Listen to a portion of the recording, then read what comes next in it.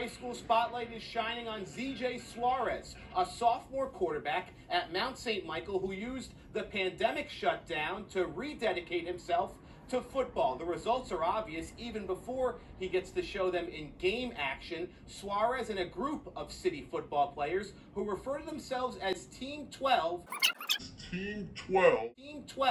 use an abundance of free time to get ready for game time. It started right when quarantine happened, believe it or not. Like, I just took it upon myself to, because like first it was just by myself, because I wasn't like really allowed to like go out because it was like really bad at that point. So I was just like in my backyard, sometimes like even working myself to exhaustion. A member of Mount's junior varsity team last season as a freshman, Suarez only started playing football with the Harlem Jets the year before that. A lot of work catching up. Suarez wasn't afraid of the commitment. I just pushed my body and my mind to like do different things like by myself. Like no one was motivating me or telling me to do it.